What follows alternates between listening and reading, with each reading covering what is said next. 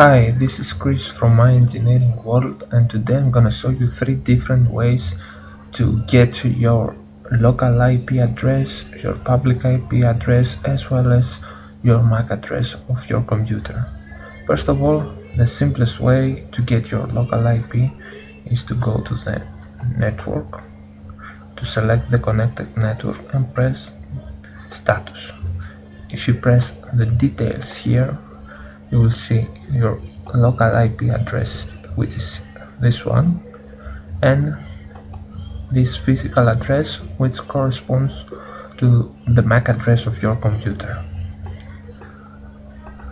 The second way to get your local IP address and your MAC address is to go to Start, press CMD in order to go to the command prompt and write ipconfig and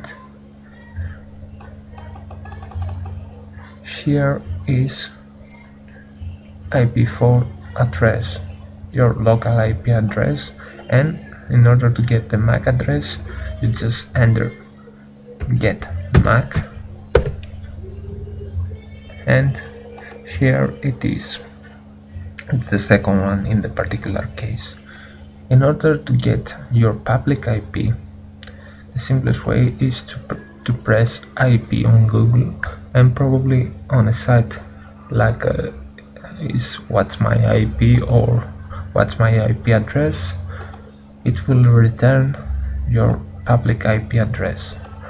The third way it is based on a custom workbook that I developed, which contains 3 different VBA functions which do the same thing as in the previous way. So here it is the get my public IP function, get my local IP function, and the get my MAC address function. You will find the workbook along with these VBA functions in the video description. Thank you for watching.